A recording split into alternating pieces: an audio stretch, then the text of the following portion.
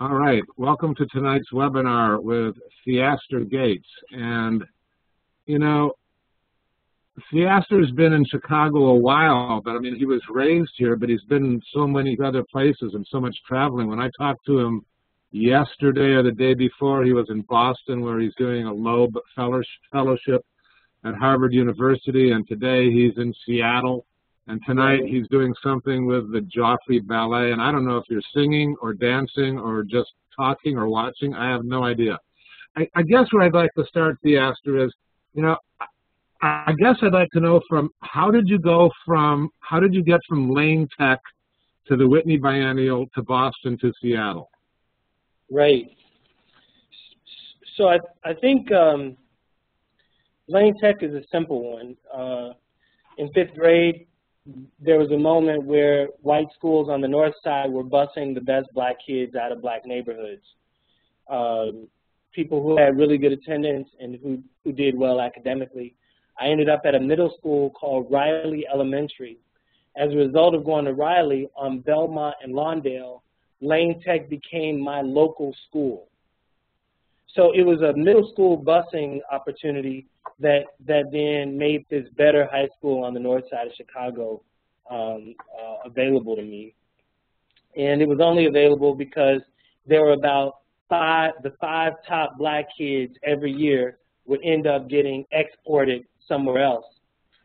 Over the years, that kind of undermined the school because it went from 5 to 20 to 40, so that the best and brightest were always leaving the neighborhood. And I think in some ways that's probably a big part of how I think about poor black places. But after Lane, I ended up at Iowa State, studied urban planning, minored in ceramics, studio sculpture, and religious studies. And then, you know, just kind of wandered through. I got a scholarship to go to University of Cape Town through Rotary, Iowa. And I think that it was probably in Cape Town where the idea of kind of internationality and an expanded sense of what it meant to live in the world and, you know, how other people live in the world. It just really changed my sense of poverty, what I thought poverty was, and then what I saw when I went to shanty villages, you know, Guguletu, and, you know, it was just like it started to kind of deepen my sense of like race politics in the States, humanitarian effort, humanity, and then I also hung out with these like Shona sculptors and saw the first hints of like tourist art, and met some Jewish South African wood-firing potters. You know, like everything became like bigger than I understood it to be. So for about 10 years after that, I think I was building a career toward a sensitive arts bureaucrat, that I would be a policy guy for cities, and I'd be the go-to guy for artists if they wanted to do public art projects. I ended up writing public art policy for the Chicago Transit Authority, so that the blue line and the red line and the brown line, these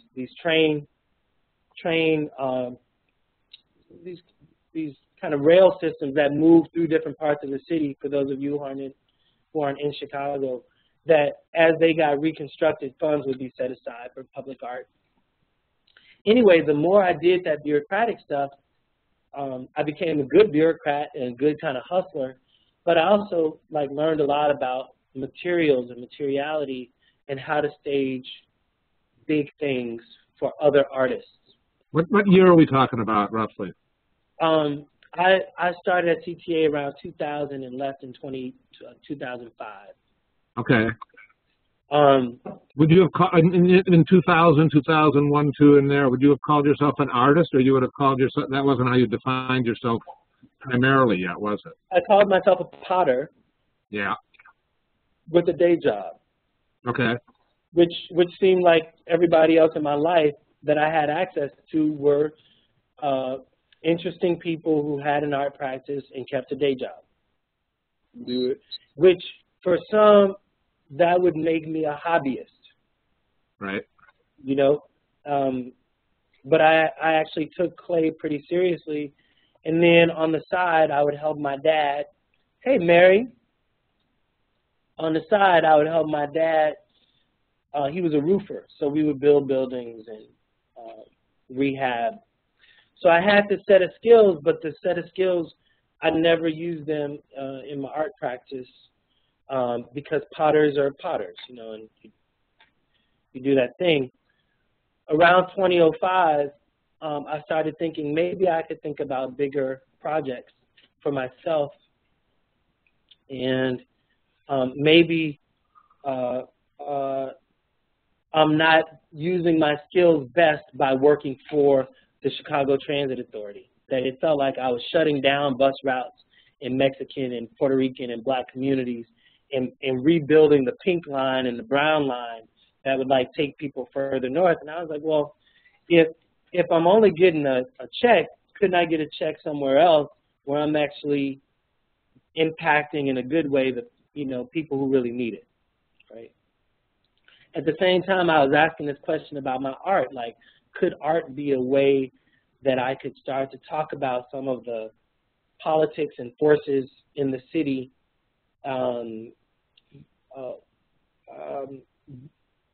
in the absence of having money?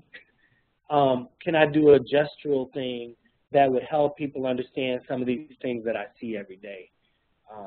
The lack of education, the lack of food resources, whether they're grocery stores or restaurants, healthy options.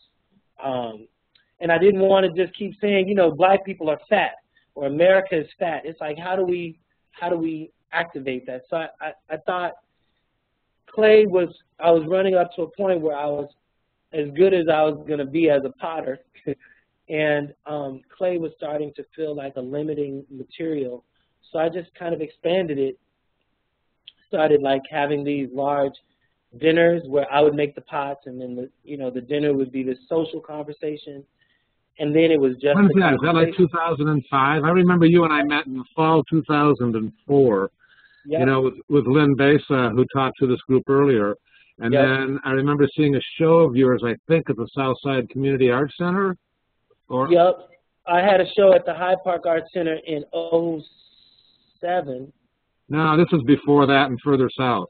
Then it was the Hyde Park Art. It was probably the Southside Community Art Center. Yeah, I think it was.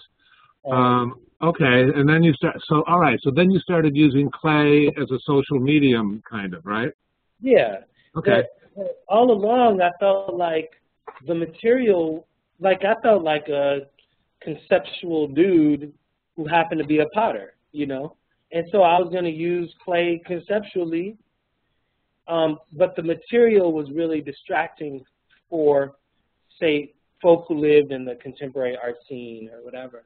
So I was just kind of convening these dinners and stuff, not necessarily trying to make a name in the art world, but just because I was a potter and this was one way that I could communicate effectively, Okay. It started to feel around 2006-07 like I had this expanded community of people who I was good friends with, but I never cashed in on the resources that they were. They knew a lot about building materials, or they were great welders, or they were art historians or curators, but they never really thought of me as an artist, and I never really thought about meeting them. And it wasn't until 2007 when I had this show at the Hyde Park Art Center where I convened 50 people under an alias called Yamaguchi, this kind of mythic Black Japanese character who I used to start to ask questions about soul food and ceremony. It wasn't until then that I thought, well, maybe there's a way that I could have an expanded art practice that was actually a professional art practice, that I might even want to imagine that I'm an artist with lots to say about the city, and that the art world might imagine that in a very legible way. So I think over the last 4 years then, I've worked harder and harder to just do the things that I do, but with sensitivity to an art lens, and then with a disregard to the art gaze. So doing things in neighborhoods and just doing them quietly until they can't be quiet anymore, and then people find out. Do you want to show some pictures? Do you want to discuss that a little bit more explicitly? I think that's really interesting, because I got to hand over to you. I don't think that's the normal career path, and I don't know that there is a normal necessarily, and I don't know that there has to be a normal, but. Yeah, I mean, that's why I'm excited to know more about the team of folk that are here online with us, because maybe none of us are really normal. We're all just trying to figure out ways that we could bootstrap practice, and so that's what I think I've been trying to do, and I still feel that way. I don't feel like I've figured it out just because there's been a couple museum opportunities. Let's see here.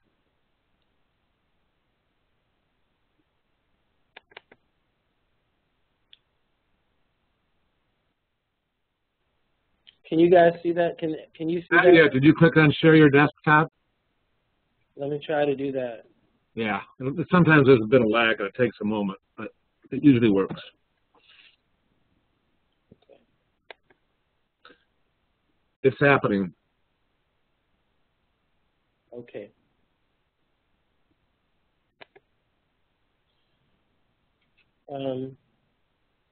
So I'll talk about it with two projects, maybe. The first,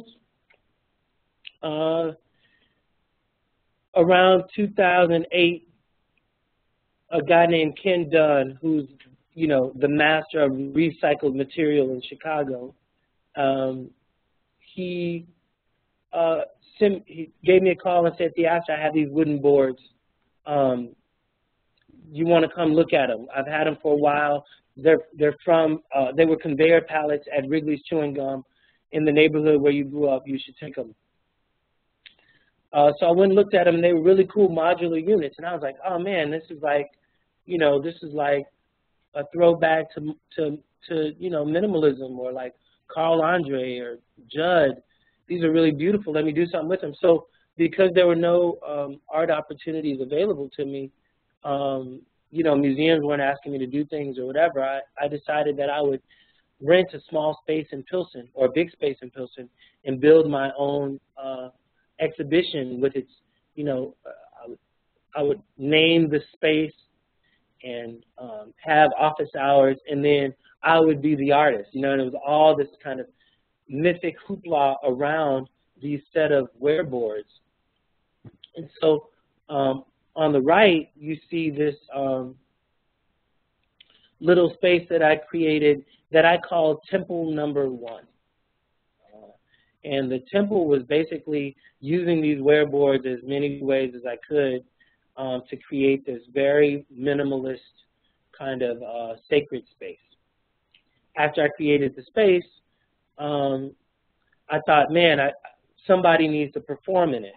And so I decided that I would create a small music ensemble that I called the Black Monks of Mississippi, and that this group would process through the space and then sit in the space and sing and chant and moan with particular references to soul, gospel, and blues.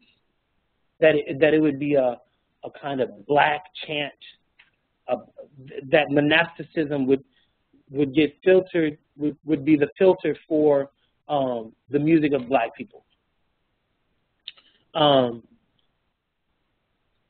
When I posted meditation hours on the door, people came. They came with their yoga mats. They came, wanting a yogic, psychic experience. And so, like a good performer, I gave it to them. I just give it out. Like, what do yogis do? Let me try to do that and do it better than yogis, And so we ended up coming with a kind of black, I'm calling it, I'm using the word black like a soul chant. And then people were really confused, and they would come in and they'd be like, well, what faith is this? Or what are you guys? And, you know, I said, you know, we're just people interested in activating spaces and making up shit, you know. And so that then allowed, hey there, that then allowed for a series of conversations about what does it mean, what is sacred space and all that. But that was also the moment when I shifted from just using clay to using another material. Immediately at that point, some curators from the Museum of Contemporary Art Chicago said, you know, could you build a version of the temple in our museum? And so I said, well, instead of building a temple inside of the temple, could I take over the museum space, converting it into my you know, temple number 2? So they said yes, and I ended up having the show. And by then, the Black Monks were like 8 months old, and we were like bad. We were like the Beatles, you know. It was like, you know, we had this following, and it ended up that this was the first time that the MCA had allowed for a full-on performance and audience to happen inside of their gallery, right? And so in a way, part of what I'm suggesting is that the first opportunity, I had to make it up myself, which led to people seeing the work and then saying, would you consider doing this? And you know, I financed it. It ended up being like $4,000, and these dinners were expensive, so I would like save up money, ask people for money, you know. Who saw you from the MCA? How did you get on their radar? I think that Tricia Van Eck had been checking out the work for a while. Tricia spoke to us earlier on in this program, you know, and yeah. I think she's wonderful. But you know, the key point here is that you took the initiative and you did something, you know, maybe spontaneous but also intelligent, and from that guts ball, other opportunities emerged. Yeah, absolutely. I mean, that's exactly the point I'm making now. That if I had to do a fair amount of shifting people's perception of what I had to offer, and for so long, I had been a bureaucrat for so long, or an arts administrator for so long, if you will, that it was really, it's even hard now for people to like imagine being an arts administrator as part of an artistic skill set, but not being the only thing you do. You know, it was just like, you know, it was the skill set that helped me pay the bills, but all along I was still thinking about big ideas. And so, you know, and so we staged a series of performances, and this was when I really started to feel like my exhibition interest in object making interest started to conflate with my interest in performance. That it gave me a new kind of platform to marry these things that had often been two separate spheres of my artistic life.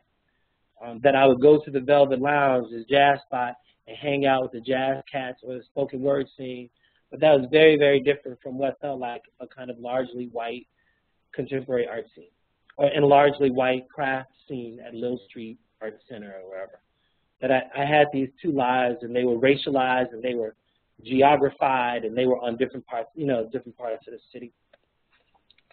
But as a result of the then MCA show, and that was in 2009, 10, or 2000, yeah, just on the cusp of 2009, the Whitney Biennial was coming up, and Francesco Bonomi, the curator for the Biennial, had heard that I was doing these large performances and connecting different parts of the city, and that I could do it on a shoestring budget and have a lot of impact. And you know, the Whitney needed something to happen in the courtyard, and asked me if there was a way that I could then move this material again to convert the courtyard. And I said, yeah, I'd love to. And I ended up converting the courtyard into this kind of more expanded monastic temple that was dedicated to shining shoes. Like a shoe shine stand. I mean, we need to be literal here, I think. Yeah. I'll try to find one for you. These are the eventual iconic shoe shine stands, but I wanted to have a poetic about, you know, these museums were starting to ask me to do things, and they were big cultural institutions, but I wanted to figure out a way to get them in conversations with other cultural institutions in other parts of the city that were maybe equally important to me, but lesser known. And in parts of the racialized city that people of culture don't normally go to. Right? And so that began the kind of urban planner artist thing, where I was really interested in traversing parts of the city and getting other people to go with me to different parts of the city where culture happens. So if in the museum all I can do is point at culture, I wanted to send people where I was pointing. Right?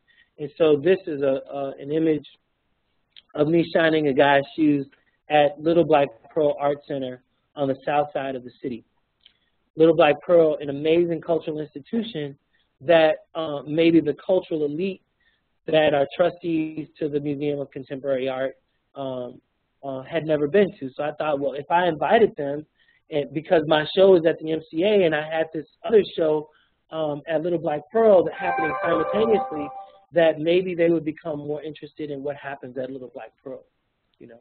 So it was like I was starting to do this other kind of connection work, but like a way of leveraging the moment for more than just the exhibition of my work, to start to bring communities of people together who, and politically and economically bring resources to places where people could say, oh my God, I didn't know this was here, we should be supported. You know, so it was like my own little politic of geography. I also wanted to kind of complicate how people perceive black neighborhoods. That when you say I live in an all-black neighborhood, rarely do you, you know, and so like thinking about how commerce works and who owns the corner store and who owns the cafes and who owns the dry cleaners, I wanted to complicate race, that it ain't a black and white city, that in my neighborhood, the thing next to Shine King is a barbecue restaurant owned by Chinese people, right? And so how do I start to like bring those cultural conflations to bear in places where you think that the only thing that happens is that, you know, black people shoot up, whatever. I wanted to, and I didn't want it to be a black-white binary. I wanted it to be, I wanted a complicated city, you know, and I think that Chicago, less than New York, you know, things ain't real mixed up, but there are these moments where interesting things happen. So, you know, at the barbecue pit, you can also send a fax. You might be able to play the lottery. There's an ATM in there. Like, these become the moments where this is the closest I get to Whole Foods. You know, that I wanted to reference shoe shining in the black church. I wanted to bring black church members in there with their shiny shoes and their fancy hats. I wanted one temple to make room for contemporary art culture and contemporary black culture, you know, religious culture, Buddhist culture, you know, hip-hop culture, you know. So the space ended up, by virtue of whatever the monks were doing from free week to free week, bringing these new audiences of people. And museums get really excited about that.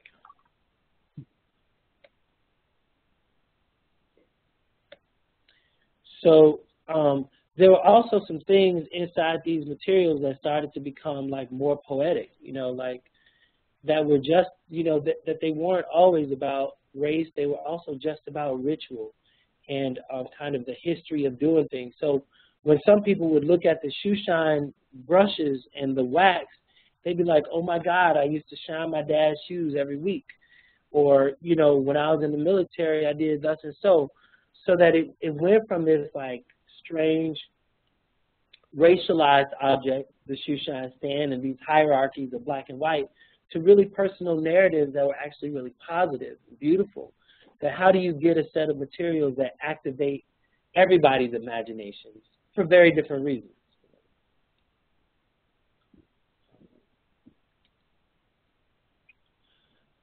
And so I found myself, Paul, really wanting to move between museum action and then action outside of the museum. Right. And so I would try to get to museum as often as possible to like go back to my neighborhood, to engage with me in things, to the point where I didn't need any longer the validation of museums to go with me. I would just do shit on my own, you know. So it's like, I'm going to start making cultural institutions in my place, in my neighborhood, because if not, I'm going to end up always having to go downtown or up north. Have you read Diane Graham's book, Producing Local Color? No. It's fabulous. She looks at, I think it's her doctoral dissertation out of the University of Chicago, and now she's a professor at Tulane, but she looked at Bronzeville, for everybody, you know, which is a predominantly black community on the south side of Chicago, and Pilsen, which despite its Germanic name is predominantly a Hispanic community, a little bit west of Bronzeville, and Andersonville in the north. And one of her points very clearly is that in most cities, and in particular like Chicago, the downtown institutions are homogenized, white, Northern European, you know, extraction kinds of aesthetics and philosophies, but that so much of what goes on that's really valuable is out in the communities. Yeah. You know Patrick McCoy, right? And, you know, Patrick has a collection of maybe 500-600 works of art. 80% of them are from people in the black Bronzeville community, and he's buying art because it speaks to himself and to his heritage, but also because it's a means of activating and giving back, you know, to the community. I think it's brilliant, you know, and I'm getting that our new mayor is picking up on some of this stuff, and I'm really optimistic that we're going to see more decentralization of the arts, you know, in line with the things that you, Theaster, are talking about. Yeah, I think it is a funny moment where if you have a courageous thought that happens, you know, inside or outside of a formal institution, you just do it. You just do it. And, you know, and you have these new mechanisms like Kickstarter, where you can, like, have a project and then invite people in to help you out. You know, that if I were to ask myself what's at stake in being an artist, most of it is I want to make my work. I want the respect of my peers, a little bit of shine every once in a while, and somebody to smile, or a pretty girl or a nice guy say, Theaster, I heard you give that talk. That was really nice. Please come to my, you know, gallery opening. That kind of like shared comradeship is really important. And then you want to make some money if you can. But if that's the case, there are so many ways you can do that, and you don't necessarily need to do it with a museum, you know. And so, like, what are the other venues for cultural production that could be equally satisfying, and that could take advantage of the big city, you know, the places in addition to large cultural institutions. And so I think, you know, that's what I've been trying to do. So the image that's up now is the Milwaukee Art Museum asked me to do a show about a slave potter named Dave. I wanted to connect Dave to craft labor in Wisconsin. And so I ended up spending a lot of time at the Kohler Manufacturing Corporation and working with a group of union ceramic like mold makers and casters to make a new body of sinks that performed as speakers. And in addition, I ended up creating a gospel choir that would then sing hymns that me and a guy named Leroy Bach co-composed. Those things are profoundly beautiful. You know, the music that was performed at the Milwaukee Art Museum, that's wonderful. Thank you, man. And I thought, you know, we have about 15 minutes, so I thought I'd just leave you guys with a couple of videos that can just shortly show you, one, the creative activation of space in my neighborhood. That was like the space where these choir rehearsals would happen as I was preparing for my show at the Milwaukee Art Museum. But it also ended up creating this alternative venue where new music could be explored and people could convene, almost kind of being the first music venue in this part of the South Side in the last 20 years, which is this irony. Paul, you might want to say some things before I shift to the videos. I don't know. I mean, I'd like to see the videos, but I'm also assuming I don't know. Maybe we want to let some people ask some questions too. Sure. I mean, do you have to leave in 15 minutes? Is that what it comes down to? I don't have to leave immediately, but it'll be, about 10 minutes after the hour. All right, well, let's see if we can maximize all your time. And why don't we take 10 minutes for questions right now and see how far that goes and then go to the videos, okay? Sounds good. So to do that, you should give me back control, okay? Okay. And you have to go up to the top center, I think, and then, maybe you're there. Do I assign it? Yeah, I don't know. I think...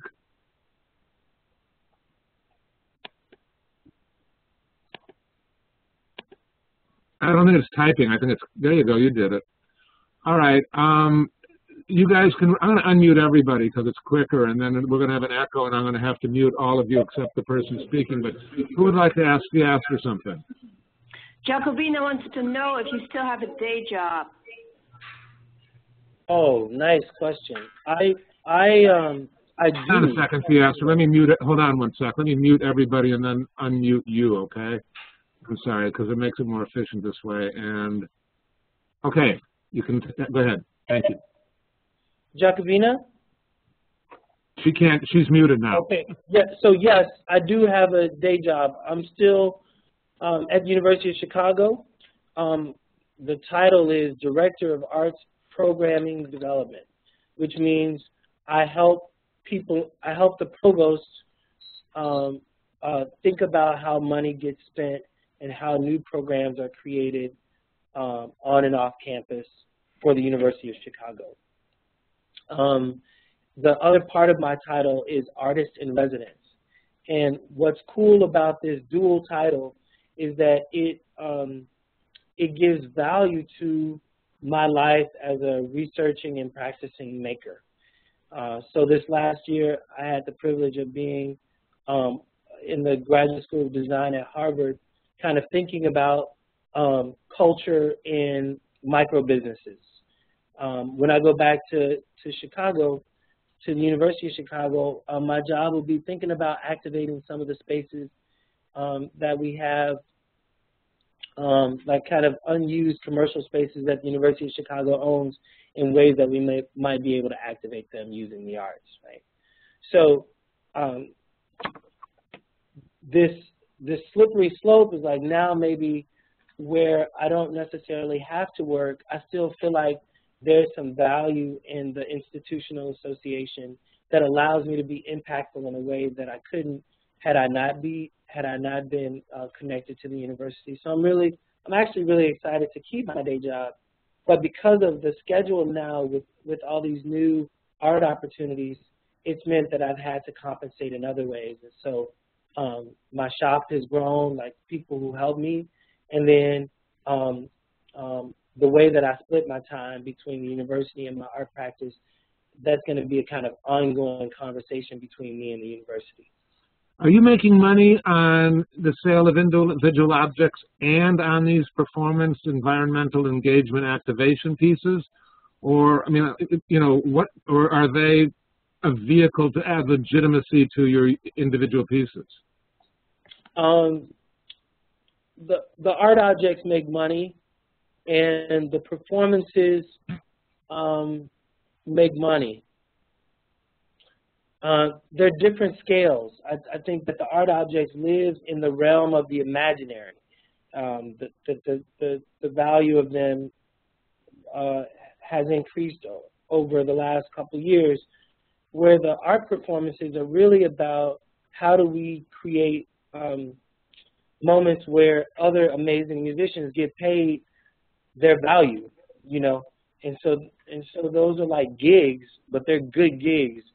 And right now we just gig in like museums and in special spaces. So they serve each other. They serve each other. Yeah, they're often, a museum will invite me to do an installation and then ask me to activate it. Okay, Christopher has a question. Let me unmute Christopher. And Christopher, go ahead, ask your question. There you go. Yep. Hey, Theaster. Hey, man. When we started out the course, one of the questions that Paul asked us is why do you do the artwork that you do? And I'm curious about that, and I'm curious about what effect you are hoping that your creative expression will have. Why?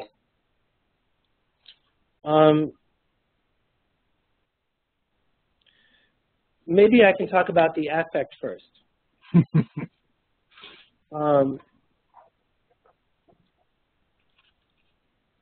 I live where I live. It's an arbitrary place. It was the place that I could afford when I started working at the University of Chicago.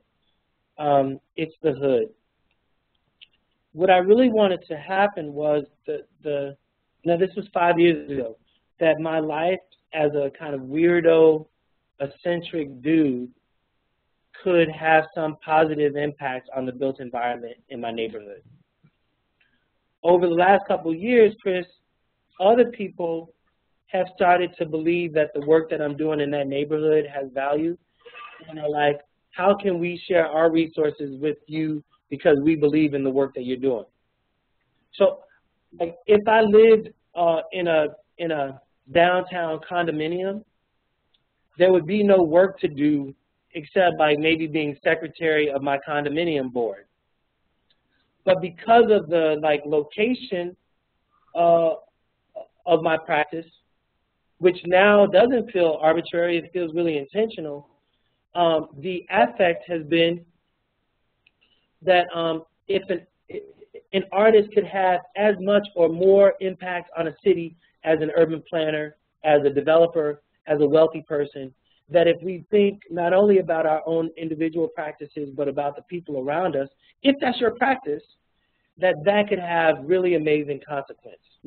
And it was having consequence when nobody knew me as an artist, and I was just the weirdo neighbor who mowed everybody's lawn, and now when other people want to help out. So I think the effect that I hope is that more artists would feel like we're some badass, powerful people, right?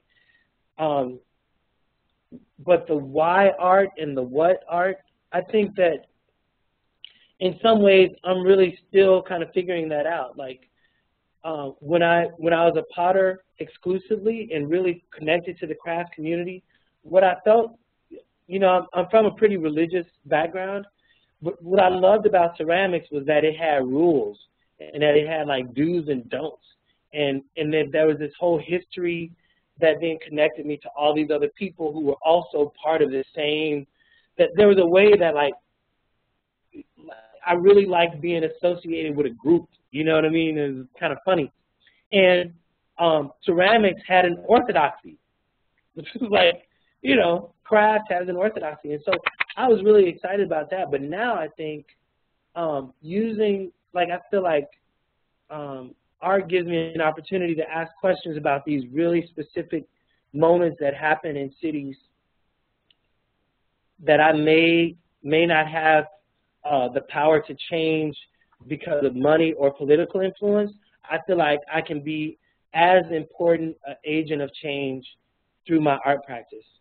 And it's moving more and more toward what are the challenges of the city, what are the history of challenges in the city, and how can my art practice like collide and collapse so that, like here in Seattle, Mark Dion is doing a lot of work with kind of reimagining the Puget Sound. How can artists play a role in actually changing the physical built environment? You know, so that you move from like your individual studio to a gallery to the house museum to the city. And I like that scaling, that you can, like, you know, move between scales, right? So I'm not really interested in a material specificity, or like I'm not out to lick painting, or that maybe even my investment in objects is secondary to my curiosity and concern about the neglect that cities have given certain neighborhoods. Blight. I think I can eradicate blight. I'm going to try to eradicate blight, you know. That's fabulous. You are so, can I swear, you're so fucking inspirational. I think this is just really, and I think it's totally doable. You know, and part of what I tell the people in this class is to dream big, you know, and have big visions. And, you know, I think and the visions distinguish you from, you know, the other folks. And, you know, you're living proof of that. Well, you know, Paul, I mean, but it's like when I say I want to eradicate blight, the way I started with that was one $15,000 abandoned building. That you don't get overwhelmed by the eradication of blight. That has to then turn into moments where shit happens. Exactly. And so it's like, before I could even buy the $15,000 building, I borrowed the money from my mama. Before I could do that, I was making little clay houses, hundreds of them, and inviting people to come to my little exhibition and buy a little clay house for $1, because that's what buildings were being sold at. Like, it moved from gestural moments until I could have a real impact on a real place. That's fabulous. I'm ready to watch the videos unless you want to take more questions. Yeah, let's do it. All right, I'm going to give you back the control here. Hold on. I love you, Mary Brogger. I love you, Mary. I love you, Mary. There's 3 Marys, right? Boom, boom, boom. Hello, Theaster. Hi. Hi. Come to LA, Theaster. Come to LA. You guys gotta, like, email me. This is so fucking awesome. It's fun, isn't it? You're a Thank genius. you, man. Yeah, right. I learned it all from you. My goodness. I'm gonna share my desktop.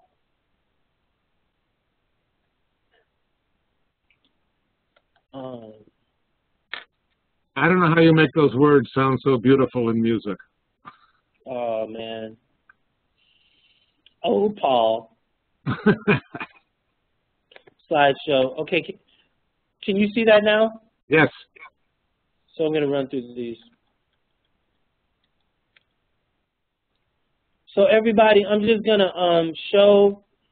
So this is one of the sinks that normally this sink, it's a little bit weird and muted and deformed from the firing. There was a moment where this white union worker said, because of his relationship to color, you know, Theaster, sometimes I feel like a nigger. And I thought it was so interesting that this white union worker knew that his job was going to be eradicated in a couple years and go somewhere else, that like not even the German descendants of the original German Kohler factory workers were safe from globalized corporate familial wealth. That when a white pot-bellied union worker from Kohler, Wisconsin can say, sometimes I feel like a nigger too, I feel like art is really doing something. There was a way in which I think that over the years, we've been way more concerned about fresh catfish than the niggas who fish for it, if you will. And so this was like this really wonderful rub-up, you know, this moment where me and the factory workers at Kohler had this amazing set of things in common. These are also the kind of byproduct objects that kind of circulate and allow me to be in this conversation with the history of art. I just wanted to show you guys this. This is the room. This is Dr. Wax, an album. Dr. Wax was a music store in Hyde Park, Chicago, that went out of business because the brother couldn't afford the rent anymore. And he was starting to sell the albums like $1 a pop. And I said, man, you know, we should really turn this into like a listening archive or something. You know, like, would you consider selling all the albums? So we worked out this deal. So now what was an abandoned building is now a listening archive of soul, gospel, blues, and jazz. This is also the space where the Facebook choir that I put together for the Milwaukee Art Museum, this is where we rehearsed. Oh, John,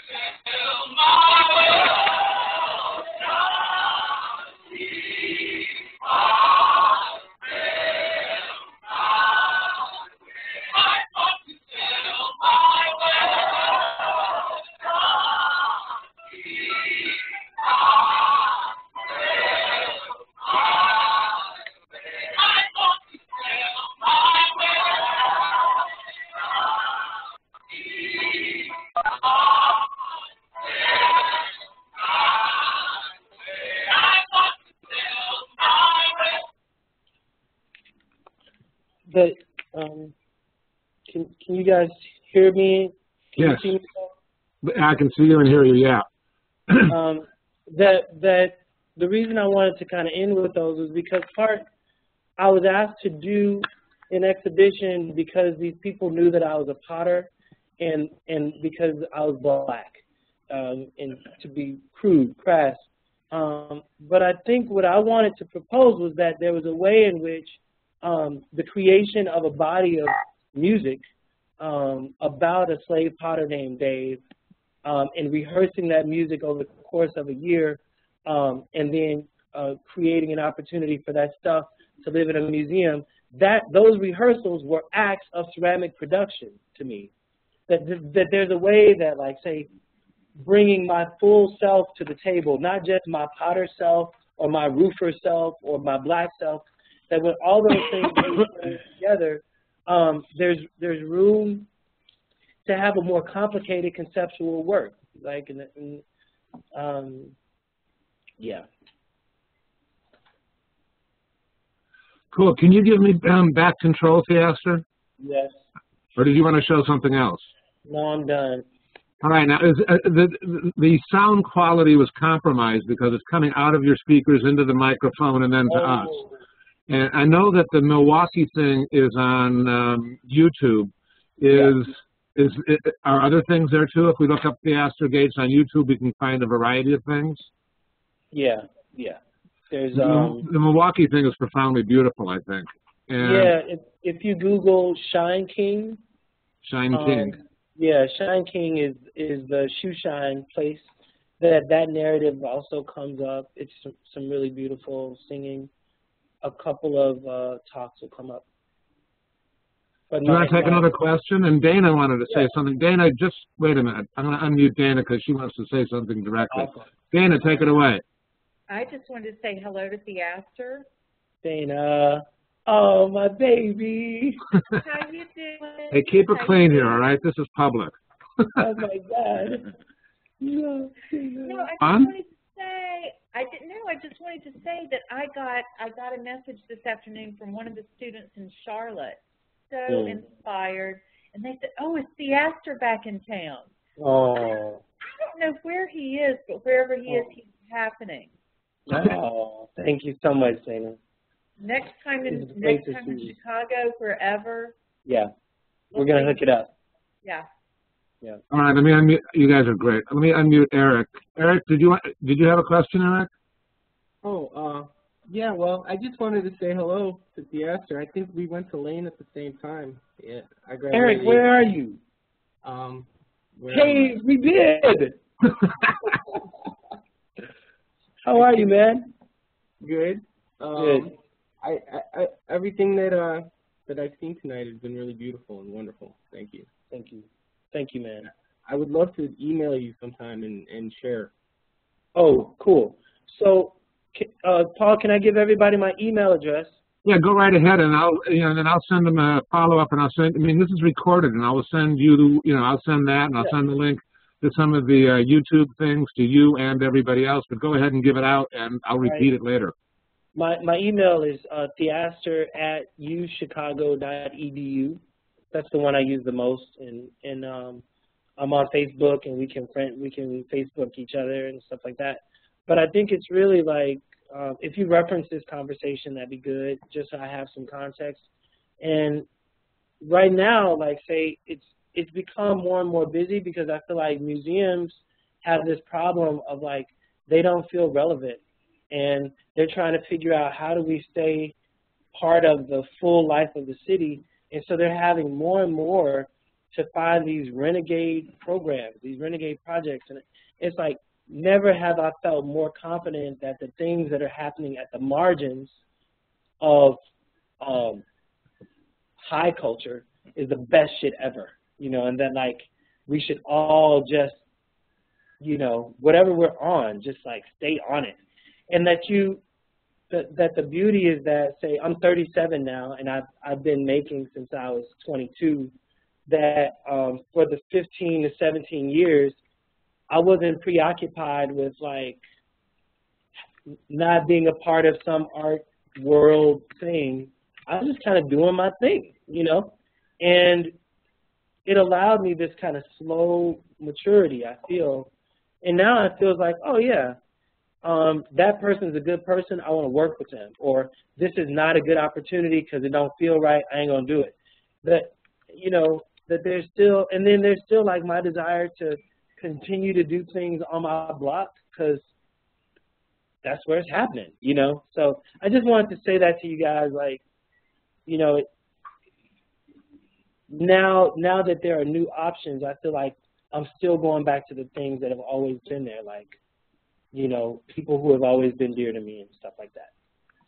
Theaster, I think this has been fabulous. I think you add, some perspective to, the relationship between microcosm and macrocosm, and, thinking globally and acting locally, and just the wealth of possibilities and how, putting yourself out there has strong likelihood of paying off. Thank you, man.